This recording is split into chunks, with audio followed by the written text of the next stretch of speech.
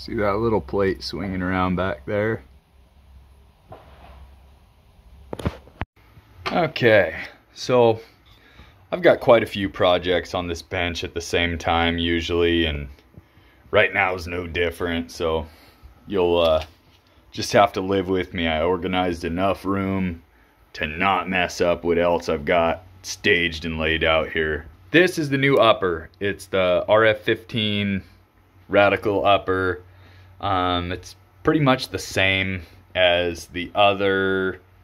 The barrel seems to be slightly improved, slightly not improved. I went over the gas port being drilled right on a rifling land. This one came with this muzzle brake instead of the flash hider, the A2, which I prefer. Flash hiders, I don't have a severe decrease in accuracy from them. I do have a slight increase in accuracy when I run a flash hider instead of a bare end or just even a thread protector on here.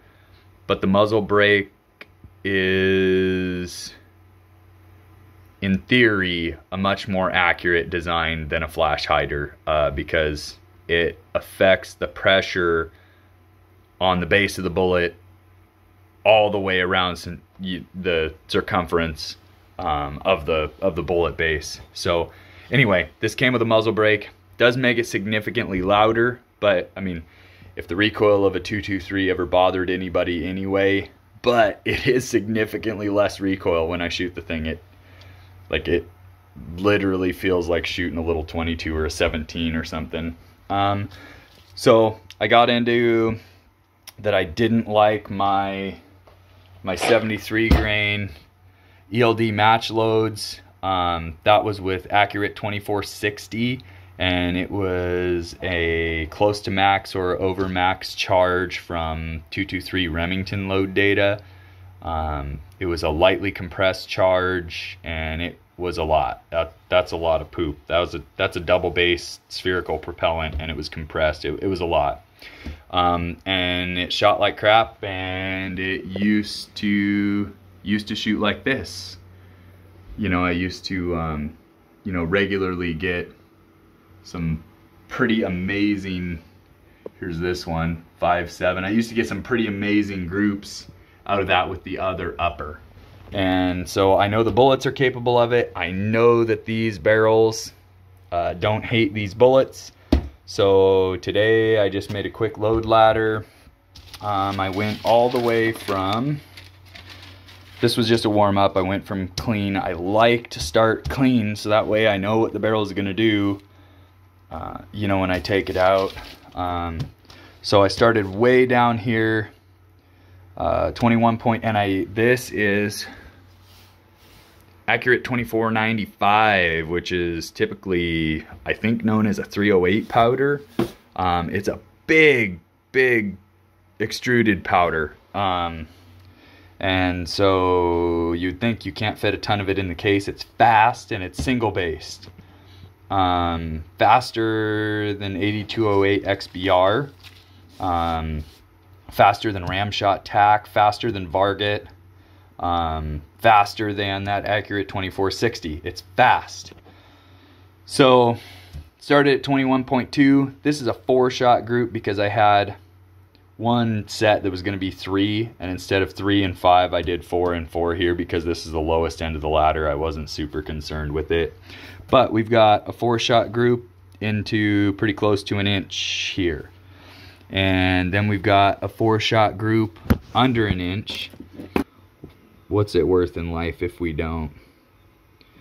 So that's about a darn near a 0.80. So 0.8 inch group, 21.5. 21.8, this is Hornady's max charge with their bullet with this powder. So proceed at your own risk here. But this was their max charge. Not super exciting. You get above their max, and the reason I was willing to go above their max, oh, here's a kernel of that powder. Of course it won't focus. That's silly. I'll get a cup of it and show you what it looks like. The reason I was willing to go over their max is because I have an old Western Powders book, and I also have an Accurate Powders book, and both of them show significantly higher charges for the same case length in same or similar bullets. This one, it actually showed for a heavier bullet. The Western Powders showed for a 75 grain boat tail hollow point, seated to 2.260 inches. So I was willing to go up. This is also under an inch. Not that exciting, but what we've got is 4 in one hole and 1 flyer, which could have been me, right? Then we come over here. There's some chicken scratch on here because I had to go back to my notes to figure out, I flip-flopped these two. This is 22.4 grains of that 24.95, and all of this was at, from here, I set it at 2.260 inches of seating depth, overall length, and then I didn't touch it. And these charges got compressed, and so these bullets grew, but they still fit in a PMag magazine, in a plastic standard. I run, for pretty near everything, I run these little 10-shot Magpul PMags. I really like them.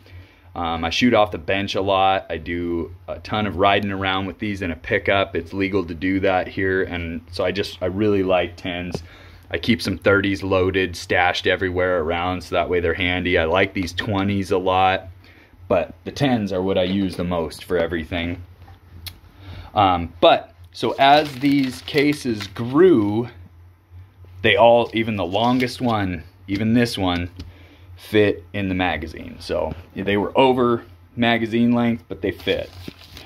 So anyway, we came to 22.4 grains. These I measured on a website, and you know, where you take a photo and take the measurements. And I also measured them with the calipers to verify, and I'm really growing to trust that website. And it's as accurate as you make photos, really. So, I mean, maybe 1/10 of an inch off, maybe not, pretty close.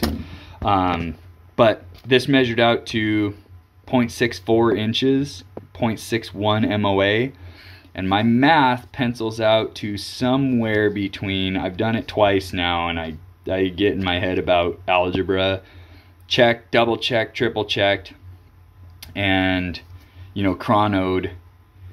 We got an average of 2777 here, but the math said it should have been 2740. So it's odd. Here, this is 22.7 grains. This is the Western Powders published max, and this is a 0.835 inch group, or 0.8 MOA. And my average velocity, I didn't do math for this, my average velocity was 2785. This is over published maximum, and the only reason I'm willing to do this is because the Western Powders book has 2 different sets of load data.